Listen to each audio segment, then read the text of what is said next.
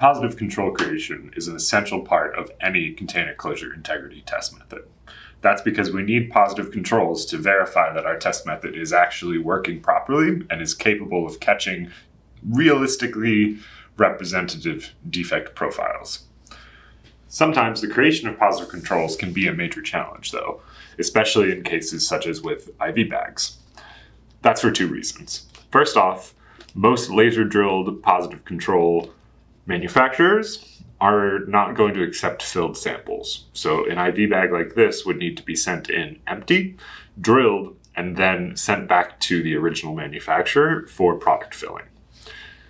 Second is that it's got a risk of self-sealing. So because it's a flexible material, anytime that we're putting this under a pressure test, such as vacuum decay, there's always a chance that it could, if drilled directly into the hole, self-seal itself, or have issues with the plastic forming back around it.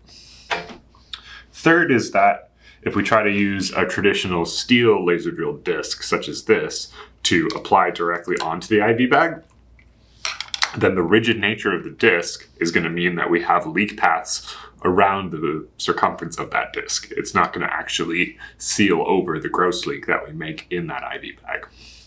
For all those reasons, that's why we've developed our own proprietary Kapton disc positive control solution with a flexible plastic that has the laser drilled defect drilled directly into it instead of a rigid steel. The advantage here is that the flexible disc will actually conform to the bend and the flex in the package, meaning that after we puncture a gross leak and cover it up with our calculated flow verified defect, we know that we're only going to have a leak path of exactly the size that we're looking for,